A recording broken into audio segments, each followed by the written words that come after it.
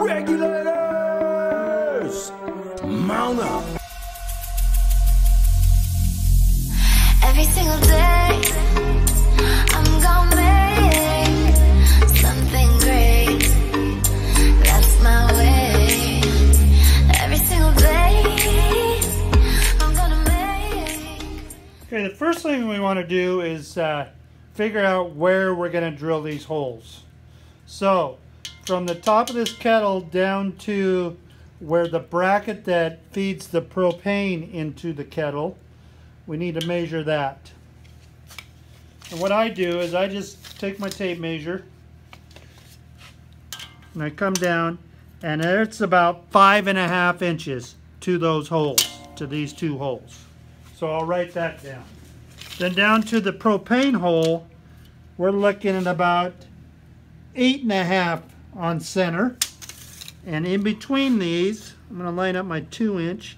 So they're 1 inch apart, center to center. We'll write that down. We have our 2 upper holes for the bell lid and the hole down lower for the bell lid. I guess it's here. And then we also have our bracket. So these are 1 inch down, and the top of your bracket is 1 inch down from the lid. So we'll make note of that. Okay, so there's my crude drawing of where the propane igniter goes into it. We're going to say it's on center line of the kettle.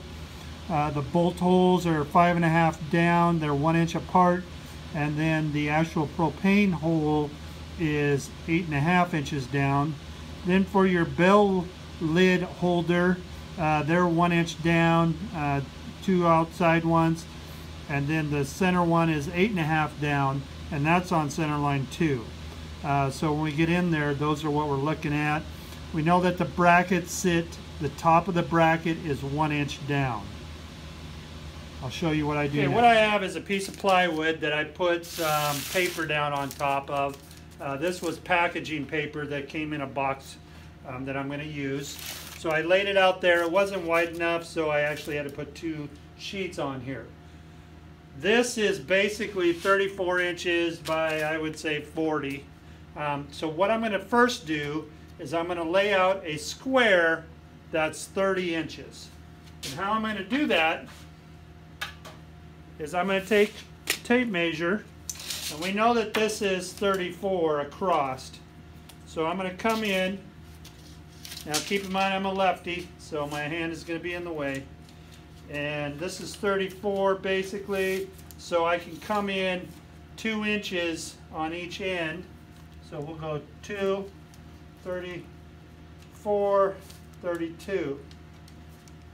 So there's 30 inches across there. Like so, roughly. What I'm going to do is I'm going to come up here, since this is my straight edge, I'm going to put a 2, and we'll come over here, put a 2. Then I'm going to take my level, I'm going to set it on here at those marks. And what I'm going to do is, like I said, this is 40 inches, so I am going to come in 5 inches and make a mark here, and then from there we're going to come over 35.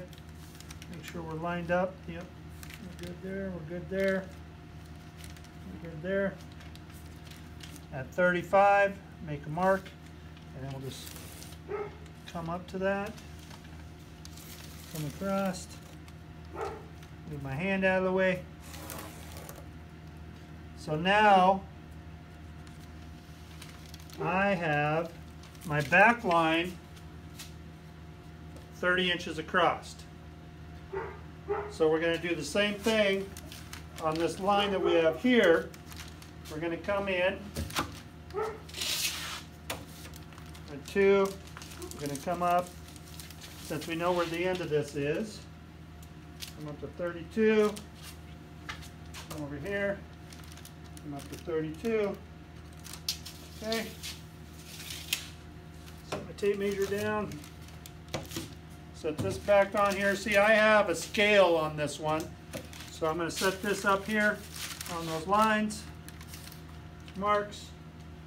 Come in, set it at 5 inches on this end, roughly. There we go. Make a mark over here, see where we're at. 35. There's 5. I'll just go like this. To there.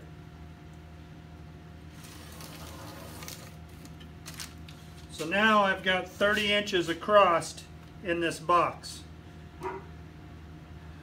Now what we're going to do is half of 30 is 15.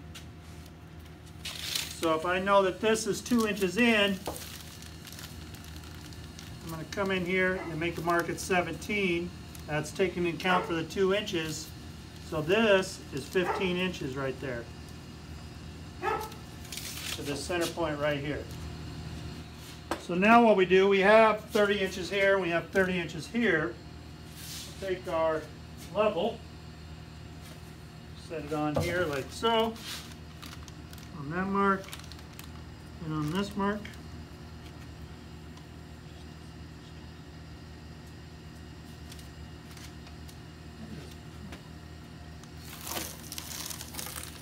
Something like that. And then from there to there, like that. So now we have a square basically. It's 30 inches here, 30 inches here, 30 inches here, and 30 inches here. We need to find the center point. We know where the center is from here to here. Let's see what it is. We want to come in here on that center point. I'm lining up my 2 inch, so we want 17 once again. So this would be the center point of my square. Come in here, you look, basically 15 inches. Come in from here, 15 inches, 15 inches, and 15 inches. So that's our center point. Now what I want to do is carry that center point out to each corner. So there's 2 ways you can do that. You can come in here, come down 15 inches, kind of make a mark, come over 15 inches, come up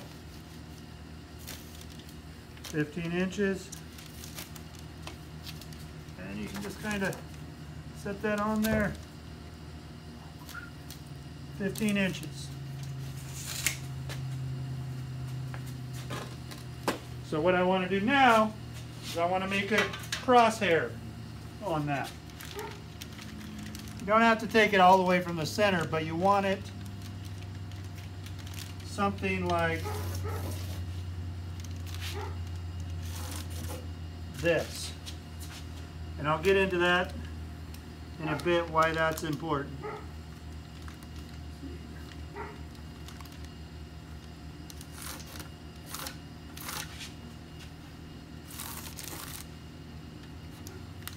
Okay, so there we know where the center line is of every one of those points.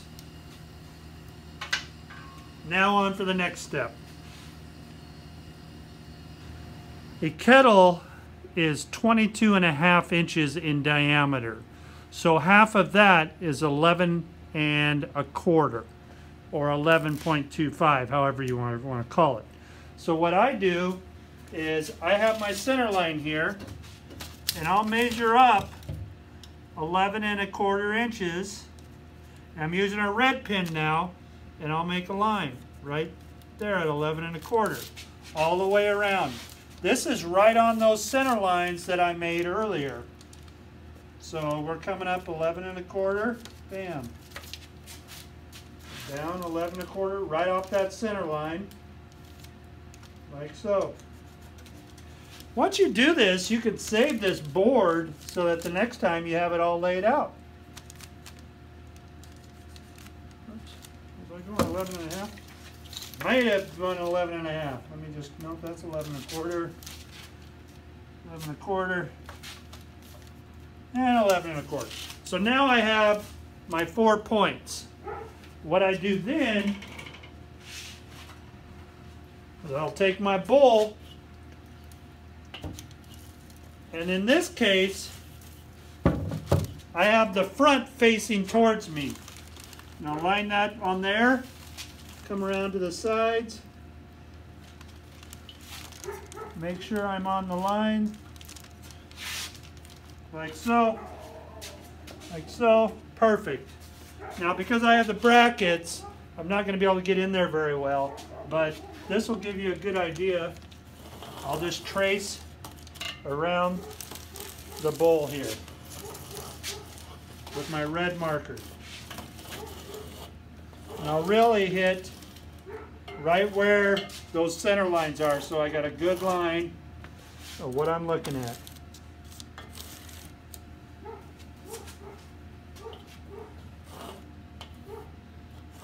All right.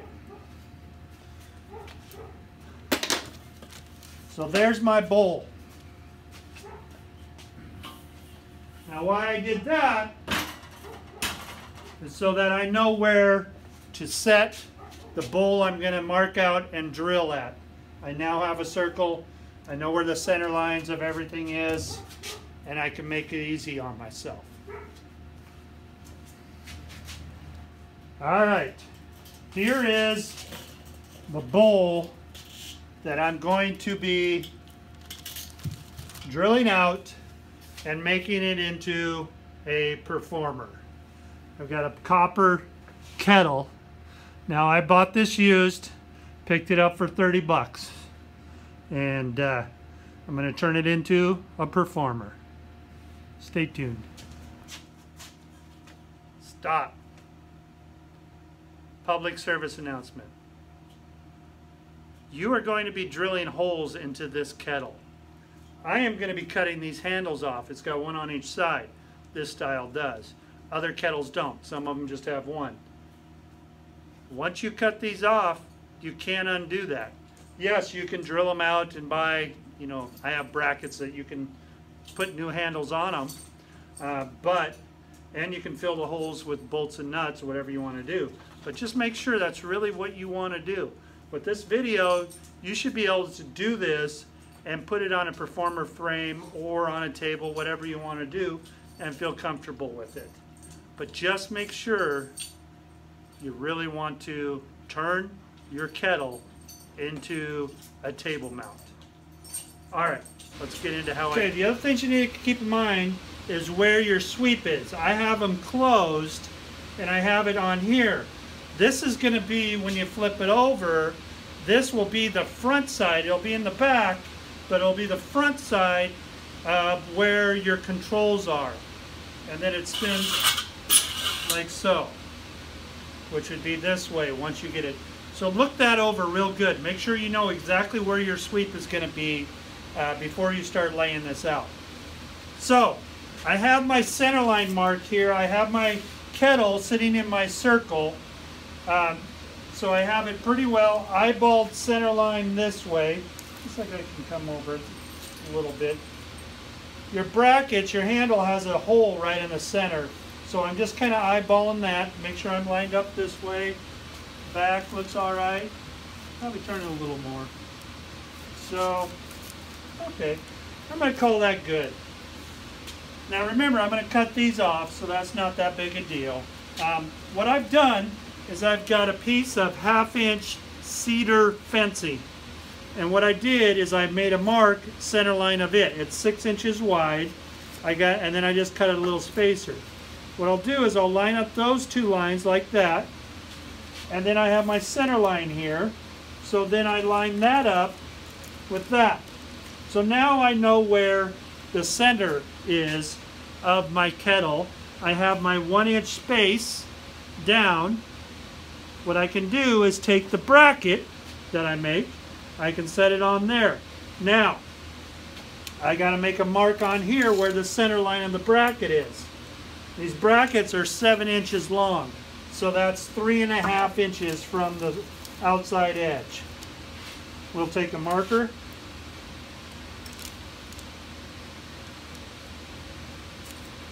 Like that. That's 3.5 inches in. So now we'll set this on my little spacer. I've got it lined up. Now we're just going to line up the bracket. There we are. So I've got my 1-inch gap. I got my center line. I know where my 2 holes are. You can either come in here and mark where you're going to drill that out at, like that. Or you could just take your drill and hit it. Now, what I would recommend that you do is to actually put a piece of tape across here, like this. Ideally, that blue painter's tape, because it won't stick too much. I have, I think this is 2-inch thick masking tape. And I'm just going to cut me a section here. Hopefully I made it long enough. And we're just going to set it on here. Right there. And then we'll come back up. We'll line everything back up here. All that there. Like so.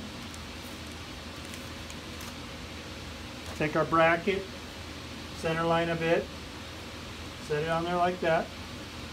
Come in, and we'll mark our holes.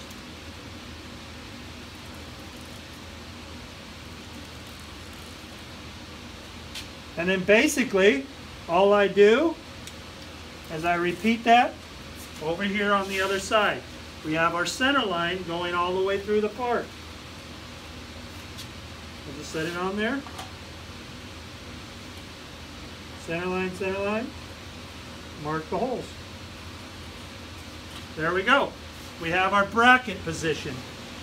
Okay, so I've slid the grill out, bowl, and I'm going to drill the holes out. Now, a couple things. I use 1/4 these are 1/2 inch long bolts with everything stainless steel, washer, and a nut. So 1/4 is what I get. Start out by drilling a pilot hole with an 1/8 inch drill bit. And you're going to be cutting metal, so wear safety glasses. Don't want any metal chips in your eyes. Come on your hole there.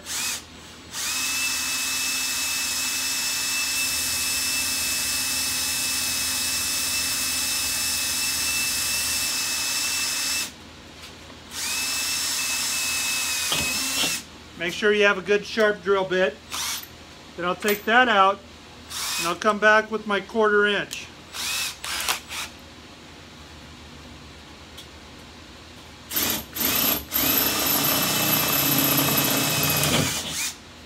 Alright, so now we have our 2 holes. Okay, so I have my 2 holes. Now I'm going to come in with a step drill and I'm just going to enlarge them like 1 size bigger than what I just drilled.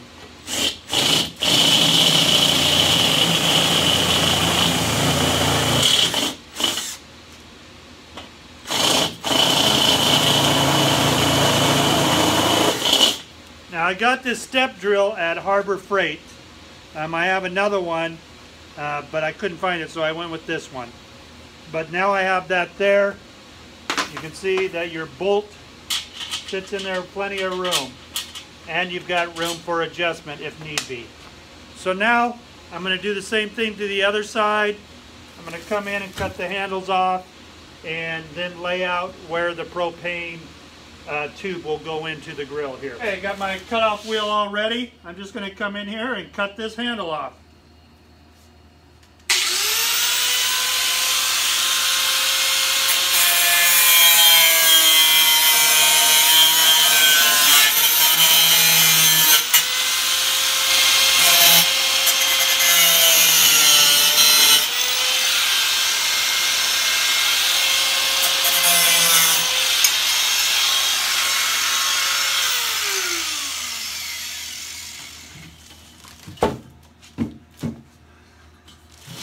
Okay, you can see I've got the handle off of there. What you can do is you can mask this all up, get some, like this is copper, get some copper paint, kind of touch those up, sand them a little bit, touch them up, or you could drill them out and put a strap across it. Either way is fine. But, you know, this is going to be covered by, let's see, where are we looking at? The lid bail anyways. But for cosmetics, I'll probably just touch these up with copper paint when I get around to it.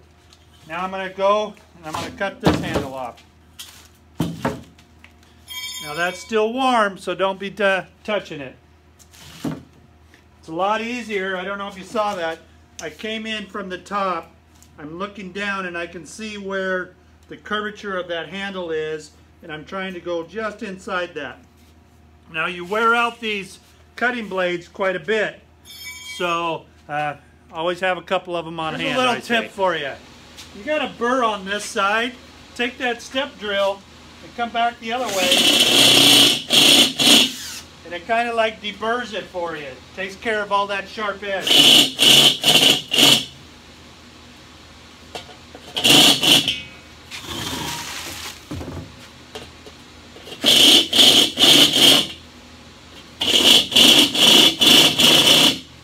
There we go. And now I have the bowl rotated basically 90 degrees so you can see it better with the camera.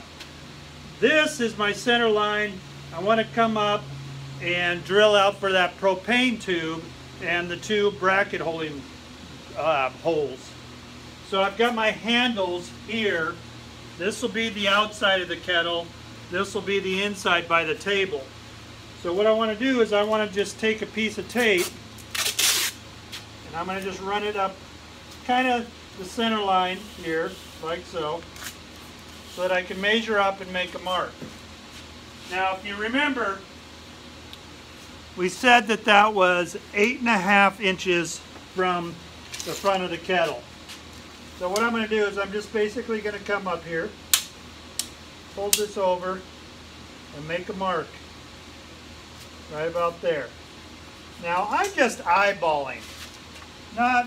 This doesn't have to be 100% dead nuts on. But if you want to get that precise, you can make the line all the way up and then hit it there. But I'm just eyeballing it because you're just sticking that tube in there. The main thing is that it's got to be 8.5 because it's got to be below, you know, your bottom charcoal grate. So let's drill that out. So we're going to drill this out.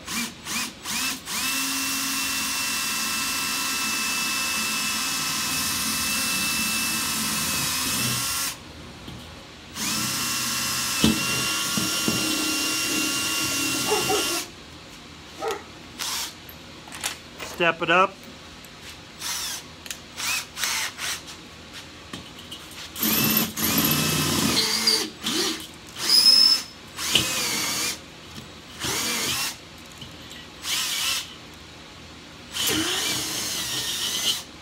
So,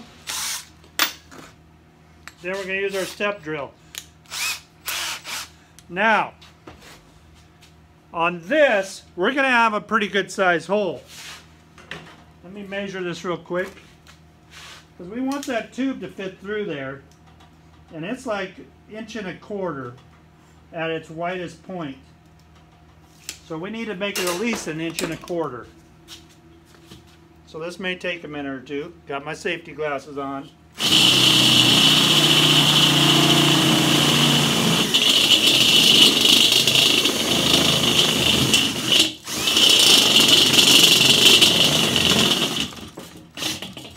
Replace my battery, so we'll just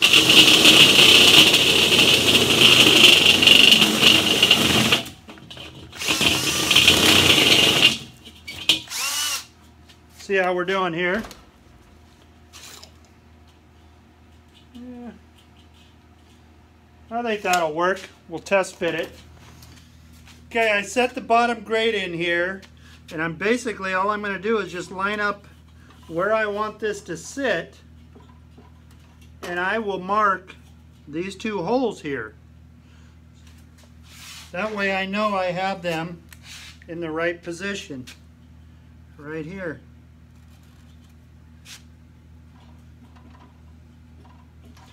Like that. Looks good to me.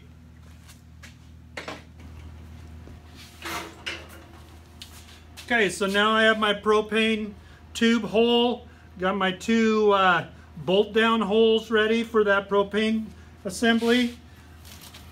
I've got my handle bracket holes on each side. The only other thing we need to do, and these are all options, you know, you don't have to put that propane tube back in. You could just leave that off, is the lid bell bracket. And it's 8.5 inches down on center also from there. So I'm going to get that one marked and drill it out, just like I did the other ones. That bottom hole I'm going to drill out. Okay, basically just did the same thing I did. I just eyeballed center line, came up 8.5 inches, drilled the pilot, marked it, drilled the pilot hole, stepped it up to 1/4 inch, and then took my step drill and made it a little bit bigger. It's like 3/8 of an inch, just so that my bolts can fit in there with no issues. So now I have pretty much all of them drilled other than the two for the lid bell, and I'm going to mark those once I get it on assembled.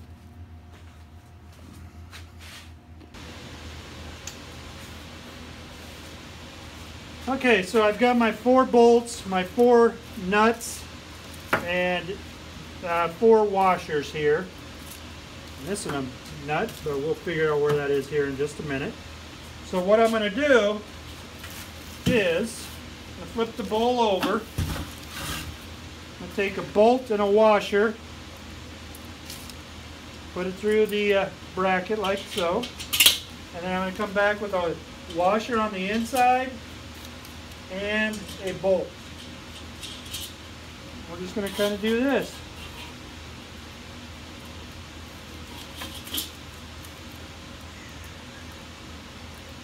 There it is. And we'll come around the back side.